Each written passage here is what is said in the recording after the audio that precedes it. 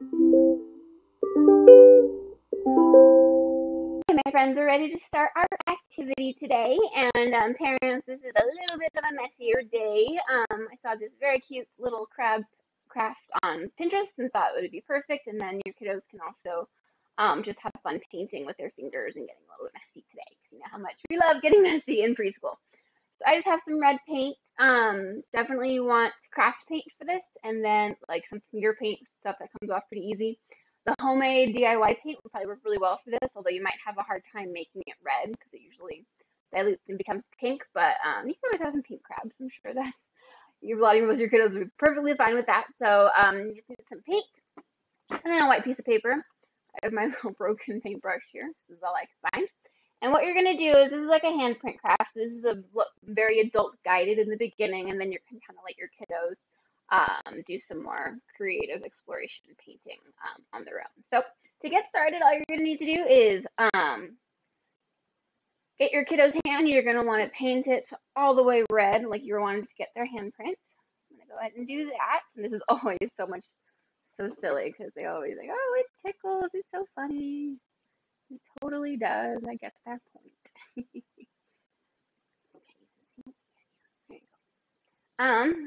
And once you get all nice and red, you're only gonna need to paint it once, and I'll show you why. Once you get it all nice and painted, and this works better with little hands, so I'm not gonna be able to do my whole hand, but do most of it. And you want your palm on the center of the page, or their palm on the center of the page.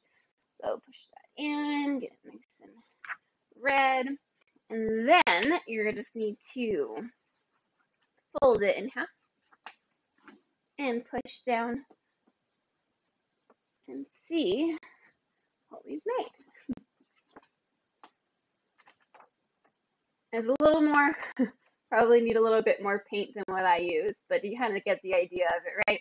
And once you have your basic shape, you can even let your kiddos go in there and maybe paint it themselves and talk about how their fingers are like the crab's legs, kind of cool, and how their little eyes or their little pinchers. You could add eyes if you want to. Little googly eyes would look awesome.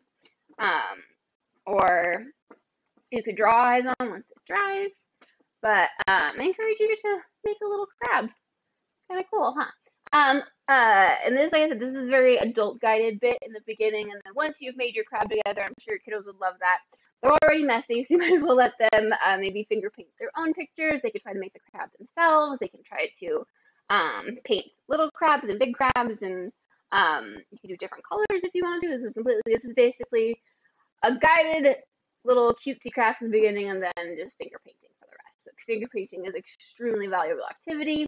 Lots of creativity in that, and exploration and willingness to get messy, which is big skills we're working on in preschool. So I hope you have some time to get a little bit messy and do some fun finger painting today.